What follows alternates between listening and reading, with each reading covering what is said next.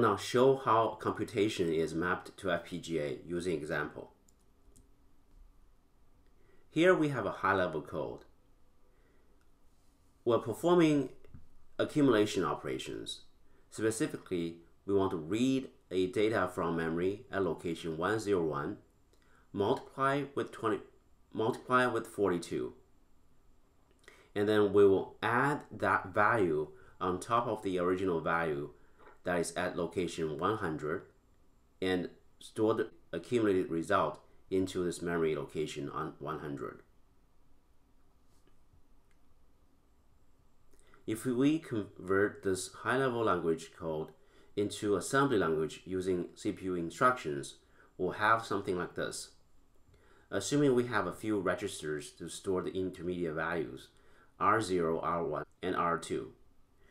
First, we'll load the data from memory location 100, and next we'll load the data from location 101 and load that value into R1. And then we load the constant number 42 into register R2. Next, we perform multiplication operation on R1 and R2, which is to perform 42 times this data at memory location 101. The sum of this multiplication is stored into R2. And the next step is to perform addition R2 add with R0 and put the sum into register R0. And finally, we store the result from R0 into this memory location 101. Let's assume that these instructions are to be executed on a simple CPU. This CPU is a typical pipeline CPU with a few functional units in the data path. First, we use a program counter to fetch instructions, and this instruction will be stored into this instruction register where it will be further decoded. We also have in this data path a load unit to load data from memory using an address. Likewise, we have a store unit to store data to memory using a store address. We have a few other components, including register files.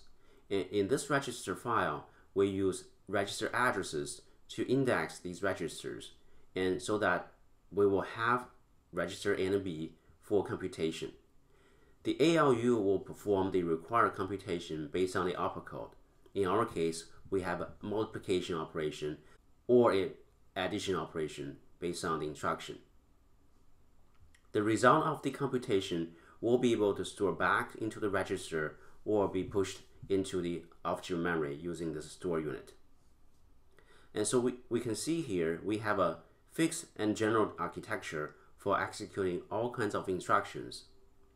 And the design principle of such a data path is to be general enough to cover all the cases in the data path.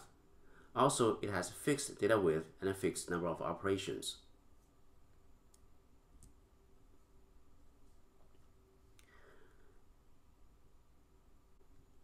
When we load a constant value into the register, we do not use memory components. We encode the constant value in the instruction.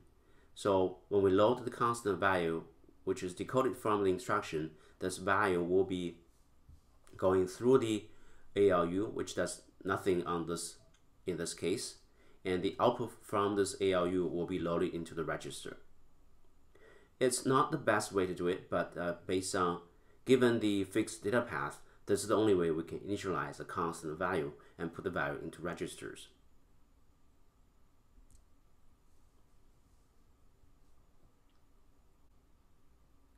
Let's look at how these 6 instructions are executed in this simple CPU.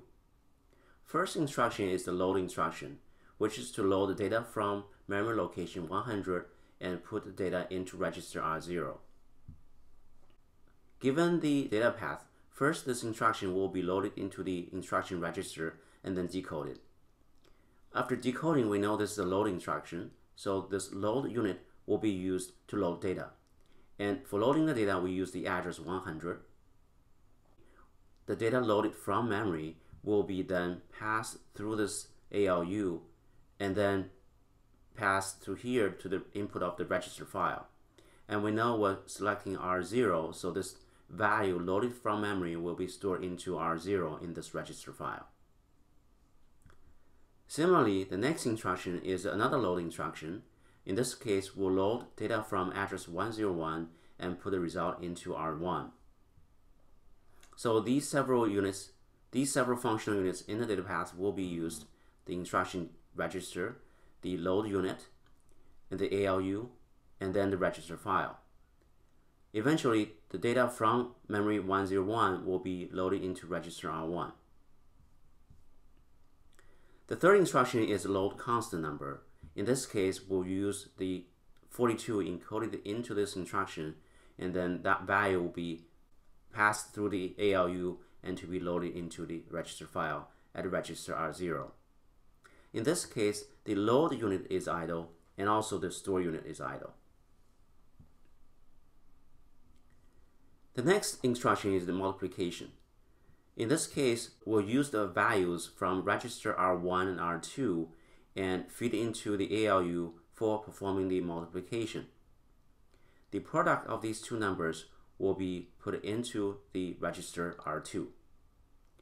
During the execution of this instruction, load unit, store unit, as well as the addition unit are all idle. The next instruction is the addition. In this case, the values from R2 and R0 will be fed into the adder and to perform the addition operation. The sum of these two numbers will be stored back into register R0.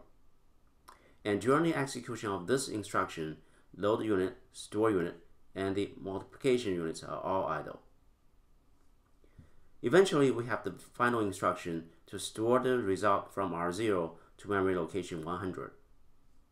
In this case, the value in R0 will be read and then put through this ALU, and the value of R0 will be stored into memory location using the store unit. As we can see that these 6 instructions are executed one by one, and that's why we see this time axis going from the top to down to illustrate these instructions are executed one after another. During the execution, you can also observe that there are certain functional units that are idle during the execution. Now, in the next few slides, we want to see that how we can use FPGA to implement the same kernel function, but through a much simplified design. Specifically, we want to unroll the CPU hardware. You may have a question: these hardwares are hardware, how we can unroll them? The idea behind this unrolling is we want to use space to be able to execute the exact function that we want to implement. The reason behind this is we want to use the resources available in the FPGA hardware to implement this particular function using the exact resources that this needs.